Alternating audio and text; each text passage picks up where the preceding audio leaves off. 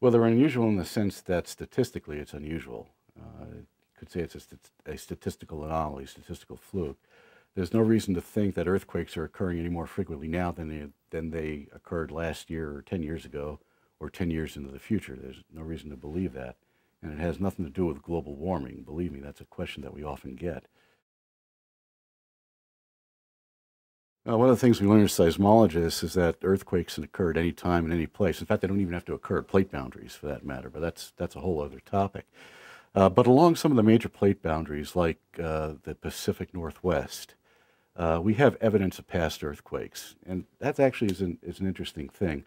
Obviously, we didn't have instruments going back more than about 100 years or so, so we don't have an instrumental record. But we have a record from old newspapers, for example. We have a record from some old mission records, particularly in California, Spanish mission records, and elsewhere throughout the Western Hemisphere. We have very long historical records in China and Japan and in parts of Asia where people have been writing things down for quite a few centuries. But in some places, we simply don't have that written record, and we have to rely, again, on proxies. There are a couple of things we can do in a place like California or Seattle. Let's take California first. One thing we can do when we have a fault like the San Andreas is to actually dig a trench across that fault. And when we trench across faults like that, and you do that trenching at different places, you can actually see in the disturbed soil the record of past earthquakes. They may occur every 150 or 200 or 300 or 400 years, but with very good carbon dating or other geological techniques, we can get a good sense of what that history is. And by doing that trenching at various places along the fault, we can even get an estimate of the size of the rupture, which gives us a way to calculate the magnitude. That then allows us to calculate the repeat interval, say, for these very large earthquakes. In Seattle, or I should say more generally off the coast of British Columbia, Washington, and Oregon, going down into Northern California, that's a different kind of a plate boundary. It's what we call a subduction zone. It's a convergent boundary. It creates the Cascades and the volcanoes. So we can't trench it.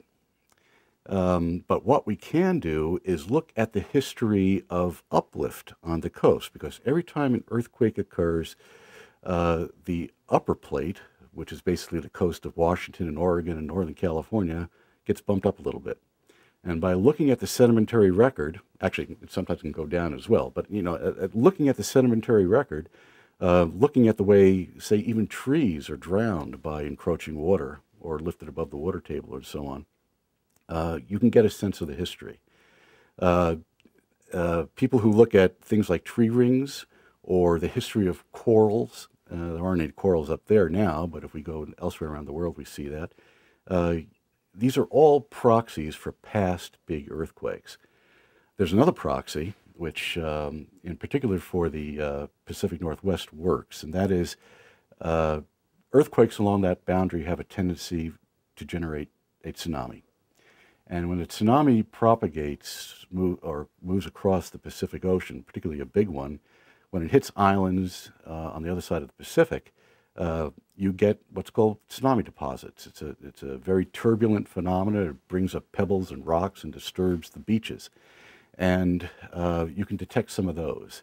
But in particular, for the particular case of the Pacific Northwest, around 1700, actually in 1700, a tsunami was generated. It was recorded in Japan. And by looking at the tsunami records in Japan, both the historical record and the actual geologic record of the tsunami, modelers have been able to kind of back project that, go backwards across the Pacific, show that the source of that tsunami was in fact the Pacific Northwest, and get a good date, 1700, for that event. That event looks like to be about a magnitude 9, 9.5. That's bigger than what we had in Chile just a few weeks ago. And it's about as big as the biggest earthquake we've recorded instrumentally. So now that we know that that boundary can support a monstrous earthquake, a magnitude 9, we can go about the job of measuring how fast the plates are converging, making some assumptions about how stress is building up, and come up with some sense of what the repeat interval might be for that earthquake. And sad to say, we're pretty close to the repeat interval for that earthquake. So that's a forecast. It's not a prediction, it's a forecast.